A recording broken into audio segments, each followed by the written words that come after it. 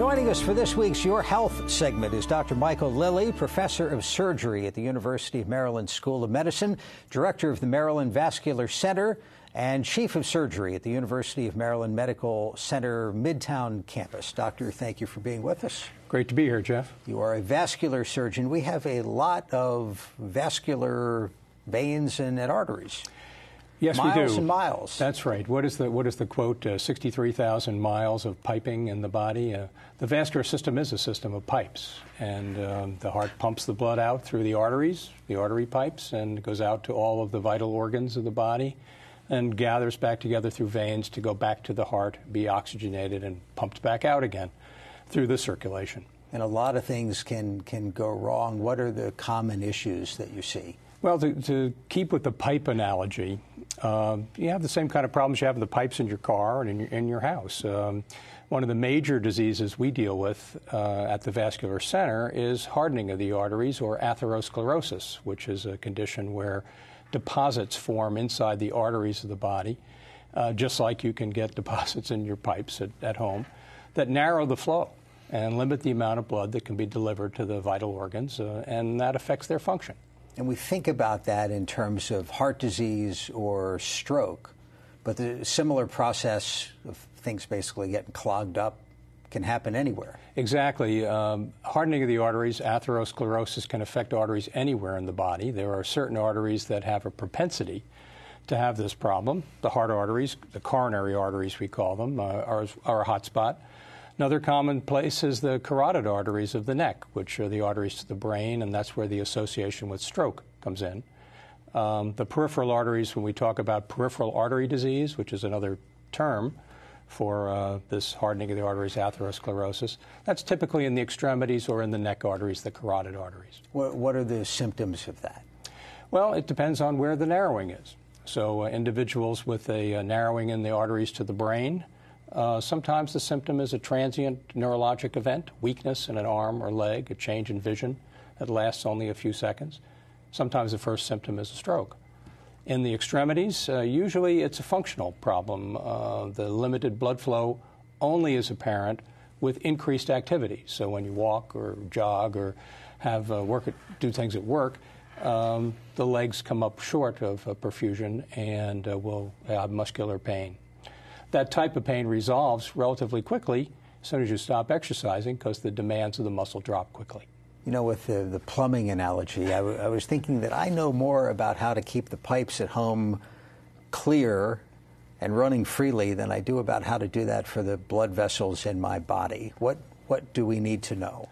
Well, this is one of the main reasons why I like to come on a show like yours, because I think there is a lot of lack of information about some basic things. The simplest things that can be done to keep the pipes flowing are things that anyone can do. This is diet, exercise, paying attention to the risk factors for hardening of the arteries, which vary from person to person. The main ones being diabetes, high blood pressure, cholesterol or lipid problems in the blood, and probably the most important is tobacco. Cigarette smoking is probably the most powerful and potent risk factor for hardening of the arteries, not just in the peripheral arteries, but also in the coronary arteries and elsewhere. Curious what the mechanism is there. Well, how does it happen? That's a Nobel Prize for you, Jeff. I'll work on it. The association has been known for years, and there's two effects of the smoking. One is one that causes the disease to develop more rapidly, and the other is an acute effect of the nicotine to narrow the blood vessels as a chemical. Nicotine's a chemical that does that. If you narrow the blood vessels, blood pressure goes up? It can, and so there can be a feedback between the blood pressure that often is elevated for an unknown reason in many people. Most people who have hypertension have what we call idiopathic hypertension. We doctors don't know why the blood pressure is high. It is, but nicotine will raise the blood pressure further. Let's take a phone call. Baltimore City. This is Alex. Alex, thanks for the call. Go ahead. Good evening, Jeff. Good evening. Great show as always. Thank you. My question to the doctor is, do sodium ever leaves the heart, and how much intake of salt do we really need, sodium we really need in our body? Thanks. I'm so glad you asked that question. Well, sodium is a big factor in hypertension. And hypertension does have the reputation of being the silent killer. It's an important risk factor for hardening of the arteries, strongly associated with stroke. The amount of sodium that we recommend in the diet is usually less than 4 grams a day. That's not very much. However, of course, if you look at the diets that people have and the foods that we buy in the convenience store, there's a lot of sodium in virtually everything that you buy in the store. But the headlines, it's been a while, but within the last year or two, there were headlines maybe downplaying the association between sodium and blood pressure. I mean, it wasn't the direct slam dunk cause that we had all been told to stay off of this stuff. Well, I think this is one of the situations where I think it's important for people to have a broad view. There isn't a single silver bullet that deals with this problem of hypertension or atherosclerosis, hardening of the arteries. It's an impact that happens by virtue of interaction of many things. And I think, yeah, the message for a long time was salt, salt, salt. Message for a long time has been lipids or cholesterol, almost to the exclusion of other types of risk factors that people should be paying attention to. And I think we doctors need to communicate more broadly about the various different components that can be contributing to this problem. Let's talk to Mary in Baltimore County. Mary, thank you for calling. Go ahead. My question is, suppose you have varicose veins, you know you have bad varicose veins in your legs, and is that also a sign that you might have bad veins in your neck? And how do you go to a doctor and just say, you know, I'd like to have this looked at? Just like that. Mary, great question. Thank you for calling. And I'll ask it of a doctor right here. I've heard that. The varicose veins are a warning sign that everything may be not right with your arteries, for example. I think it's important to separate the veins and the arteries as different sides of the circulation. And they have different problems. Certainly there are individuals who have varicose veins or other types of vein conditions who have hardening of the arteries also.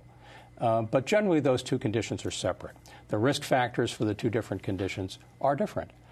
We talked about the hardening of the artery risk factors a few minutes ago.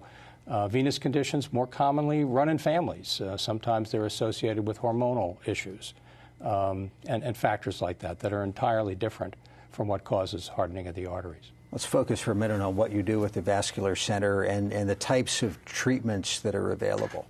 Well, I think the most important thing about vascular disease is that this is not some hopeless condition where if you're found to have some chronic venous problem or an advanced hardening of the arteries and you're potentially in danger, that there's nothing that can be done.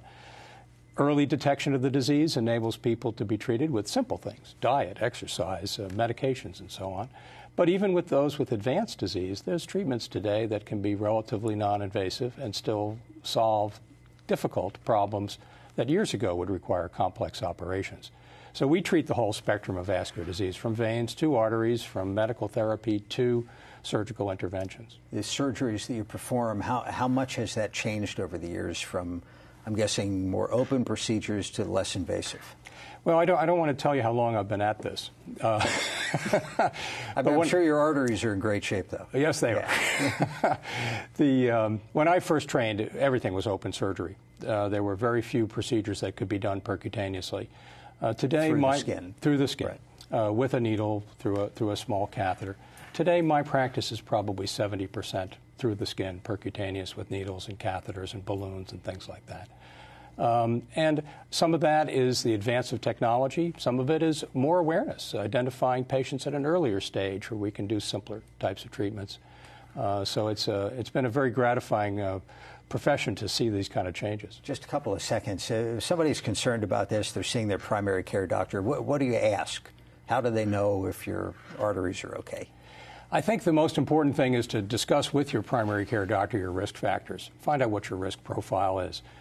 Individuals' age is probably the most important risk factor. So people less than 60, peripheral artery disease is pretty uncommon unless you have those risk factors we talked about before. I think that's the best guideline. Very good. Dr. Michael Lilly with the University of Maryland School of Medicine, University of Maryland Medical Center. Thank you. Your health segments are a co-production of Maryland Public Television and the University of Maryland Medical System.